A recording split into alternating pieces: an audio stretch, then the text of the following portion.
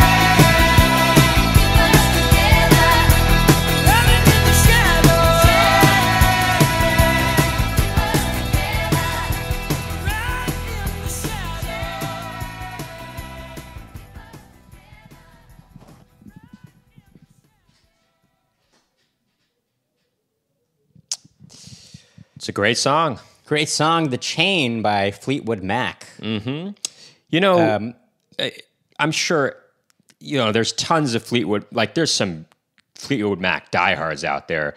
And, when I was younger, I wasn't as into Fleetwood Mac. Right. But now, I mean, in the past few years, I've really gotten into Fleetwood Mac. Right. I mean, I've always heard their music, and I I've really heard truly, it was on the radio a lot. Always on the radio. But I truly understand these days why Rumors is one of the biggest selling albums of all time. It really has a lot of hits on it. And Sure, but what's interesting about this song is it wasn't released as a single. Oh, I didn't know that actually. Yeah, but what I was going to say is there's not actually a whole lot melodically to this song, but I think what really keeps it going is the arrangement and just kind of this the arrangement of the structure of it too as well. Also and how the instruments come in and boy, Lindsey Buckingham's guitar work on that is sure. Lindsey good, Buckingham is, I think a lot of people know this by now that he is really a consummate guitarist. But he's also a finger picking guitarist too. When he's playing electric, I believe so. Well, I think he definitely finger picked for sure, but always though. There's a song that he does. He does it as live shows, right? Where he's it's on this album. It's not on this album. There's is. A song that he does that's on a album of theirs from the 80s, I believe. No. Well, there's a song on this album. No, that's not. What is it? I wasn't going to say. Give me 1 second. But there's a song on another album that he often does at his live shows. I'm forgetting the name of it right now, but he his finger picking work on it while he's singing at the same time is just it's quite extraordinary. It's genius level work that he does on the guitar and vocals at the same time, and I think that's you're thinking never going back, going back again. But it's on Rumors. That's not the song I'm thinking about. Well, he is singing and really hard guitar picking work. It's just him on that song actually. No, but there's another Very good song on on one of their albums from the 80s that the album version is with the whole band, but he does it at his live shows as a solo song. No, he does this as a solo too at his live shows. No, I know, but that's not what I'm talking about. I'm talking about this other song that's really cool that he does. Anyway, look, the point is that he's a great guitarist and he's great at finger picking, and he's a great soloist too. But also, what's cool about this song is that you have the three voices of Christine McVie or McVie, I'm not sure how you pronounce it, and Lindsey Buckingham and Stevie Nicks all singing together. And I'm just looking at it right now. This was written by the whole band. Actually. No, I already knew that. I already knew that. You didn't have to look at that for just to say okay. I already knew all that. Why did not know that? What's cool is that they each have unique sounding voices, I mean, there's a point where Christine McVie or McVie, her voice comes in like from the background, and I could tell that it's her, You can really pinpoint each person's voice very uniquely. Well, what's kind of cool about this band is they all contributed, well, at least definitely Lindsey Buckingham, Christine McVie or McVie, I'm not sure which one it is, and Stevie Nicks. They all contributed writing and being lead vocalists on sure, in a pretty equal amount of kind of way. And actually. they all all of their songs were hits. They all had hit songs on this album. Christine McVie had "Don't Stop," and then Don't Stop, you can go your own way by Lindsey Buckingham. Of course, Dreams. That's a good one. Might be the biggest hit off of the album, and that's obviously Stevie Nicks. Well, is it the biggest hit? I mean, I think that's in your impression of that now, based on what's played on the radio. Look, but Don't Stop is definitely played a lot in a lot of media. No, actually, don't get me wrong. Not to be confused with the Pretenders, to get me wrong, but I actually, I prefer Dreams though personally. Sure, but I'm just saying, Don't Stop is used a lot.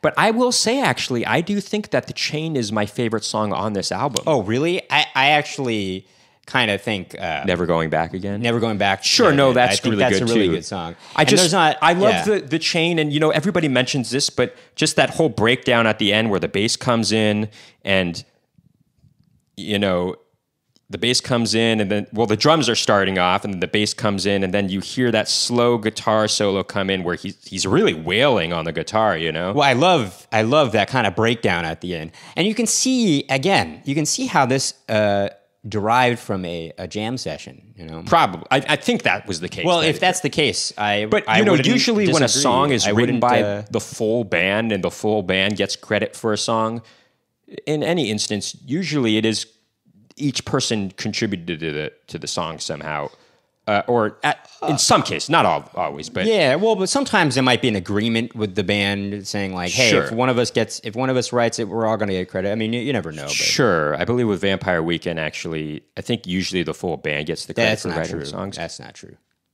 No, if you look it up, even though we know that Ezra Koenig and Rostam, well, at least for the first 3 albums, Rostam, that's his name, right? Yeah, they each traded off, or they each both wrote all the songs, But Well, anyway, this is a really great song, and that was our Fleetwood Mac. 1,000th time listening to it. that'll be it for this video. Thanks for tuning in, and don't forget to hit that subscribe button and ding that post notification bell to find out about more Max and Nicky reactions. Keep tuning in.